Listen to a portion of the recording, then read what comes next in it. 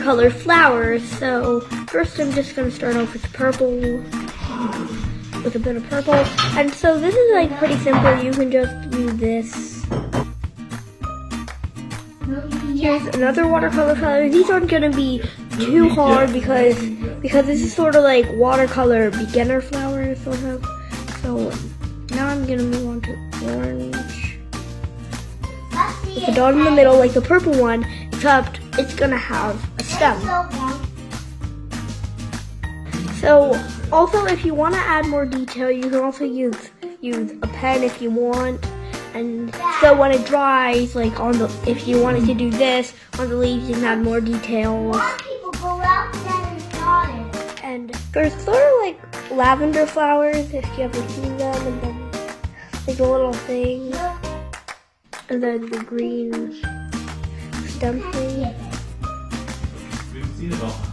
Just going through it. It might not look too good, but these are just like beginner watercolor flowers, so it doesn't have to be really good.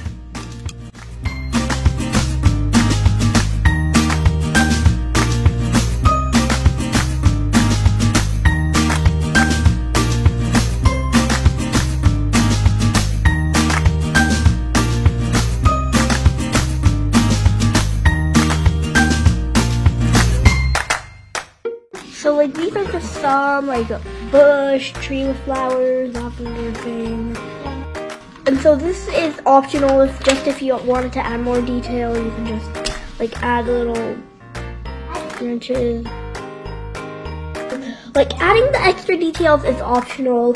Like if this is like, if you want to learn watercolor, don't want to do like any of the optional things, well, you don't have to. But if you want to, you can do it.